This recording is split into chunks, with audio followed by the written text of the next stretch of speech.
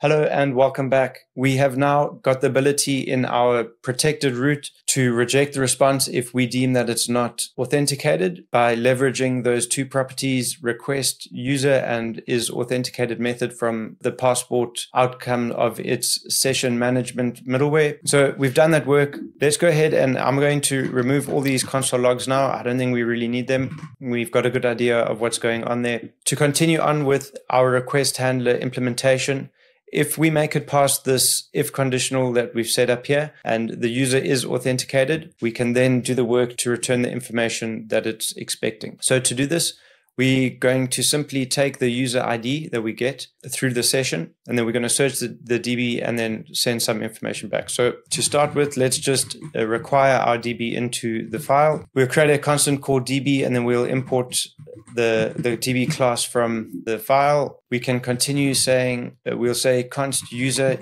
and then we'll reference the DB. We can use the find one function that's available to us on our DB. If we take a look at our DB, just real quick, the find one takes in the user ID. So the way we're going to get the user ID is on the request, then it'll be on that request user. And if we remember, that user is going to have two keys on it, the ID and the email. And so we can reference the ID here. And as we saw in the previous lesson where we were just evaluating the different cases, there could be a case where the request user is undefined. And so I'm just going to use some optional chaining here just to kind of make our code safe. But in theory, we should never actually get to this point, because if there is no user on there, it means that the request was never authenticated. So we'll never actually, in theory, make it past this point. But just for the sake of it, we'll just use that optional chaining there just to make sure that it kind of handles the case where the user is undefined and it won't just throw an error. If this DB find one was successful, it's going to either return the user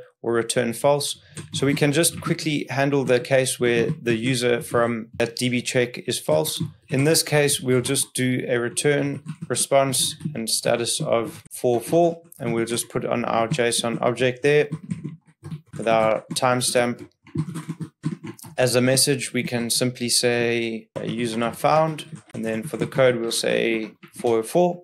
In theory, we should never really get to this point, like this should never actually be hit. But just in terms of like handling the different cases, let's just write the code to do that. So once we get to this point, our request has been determined to be a valid and authenticated one. We found our user, and now we can amend this response and send it back with the information that we want. So we'll say response.status, and we'll give it a 200 OK, and then we'll just create some JSON that we can send back. And we're simply going to send back the user. So we'll say we'll create this user object, and in here we'll have the ID key. And so we'll reference this user that we've got back from our DB, and then we'll just send back the ID. The next key is maybe the email address. So we'll say user.email. And then the last one, let's send back the user's name.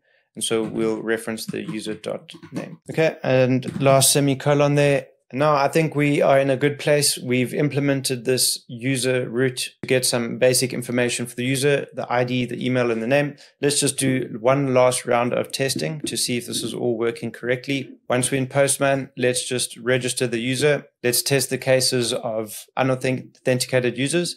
So I'm just going to, without setting that login, I'm just going to request information. It's absolutely not 404 or 403 forbidden. Let's now actually do a login to serialize the user and get the cookies back. Once we've done that, we can now hit send. We get a 200 OK back. We've got some user information. And so this user endpoint is working end to end now. It will only ever send this as kind of sensitive information back to the client that's requesting it if those cookies are valid. And the only way those cookies can be valid is if they did indeed log in with the correct username and password. And Passport and cookie session management has been doing all the heavy lifting for us. And we can simply write a few lines of code to handle the case if a user or a request is not authenticated. I think that's pretty simple and easy to understand and grasp now.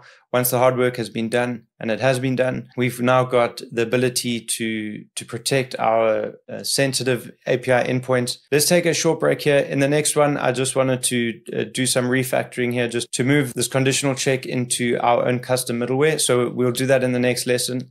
I'll see you on over there. Cheers for now.